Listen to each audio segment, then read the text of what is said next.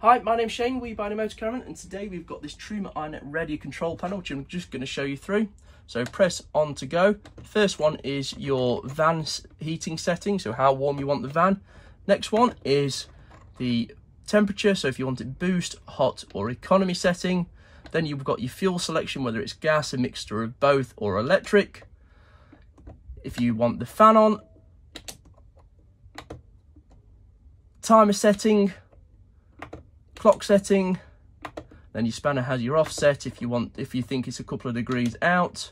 Then you got your temperature setting, whether it's Celsius or Fahrenheit, brightness of the display, 12-24 hour clock, language setting, index and reset.